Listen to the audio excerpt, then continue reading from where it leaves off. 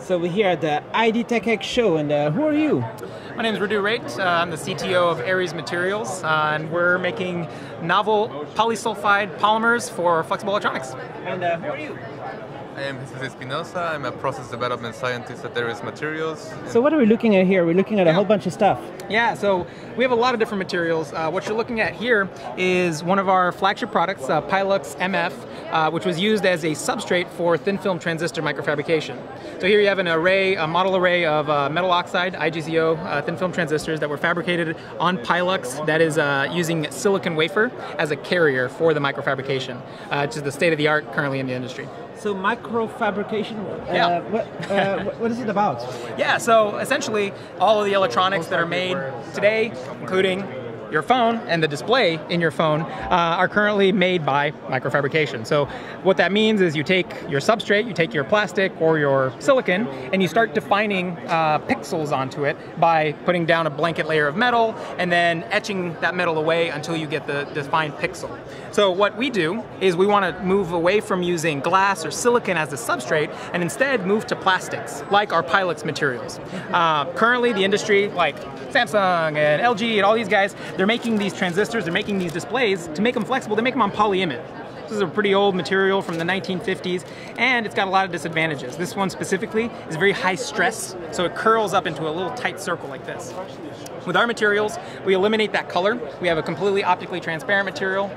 This one Optically transparent. Yeah. And IGZO. See through it. It has and IGZO. This one doesn't, but yeah, these are the transistors using IGZO. But what is that?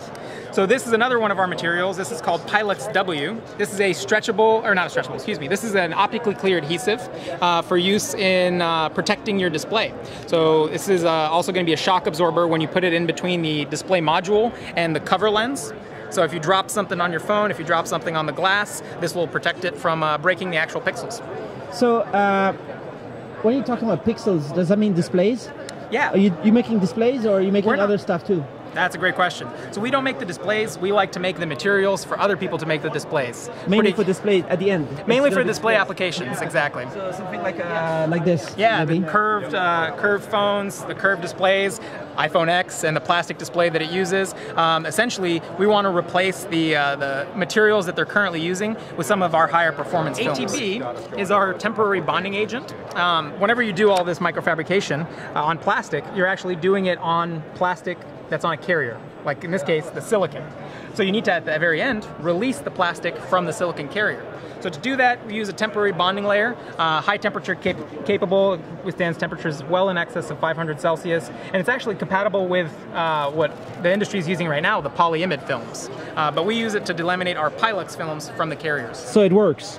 I hope so. Because so you have this cool looking thing here, but there's something flexible on top that you peel off. Yeah, so this is the silicon wafer. You can see right here, there's a little seam right there. That's actually our film. Our material is on the actual wafer right here. So if you get a little yeah, it's expensive, there. so don't. Exactly. We're not going to break it today. This one's not off the wafer. With us? Just this one. In general, in the world. In the world? Are you in big production or? No. So we make the materials, right? So it's all the display manufacturers like Samsung, like LG. Those are the guys that are actually doing this on glass. Are they buying this from you yet? We're not at liberty to say who is and who is not buying anything from us. So is that gonna change the whole market if it works or Absolutely. Not? Because nobody else is doing this the way you're doing? Or? Nobody else is doing it as great as we are. We essentially combine a lot of technological improvements with our materials and cost reduction, which is really going to make us succeed in the end compared to the current incumbents. So how old is your company and how many people are there? Yeah, so we've got 10 people between full-time and part-time employees. We founded in 2014, but really started picking up last year when investors gave us money. And where are you based? Based in Dallas, Texas.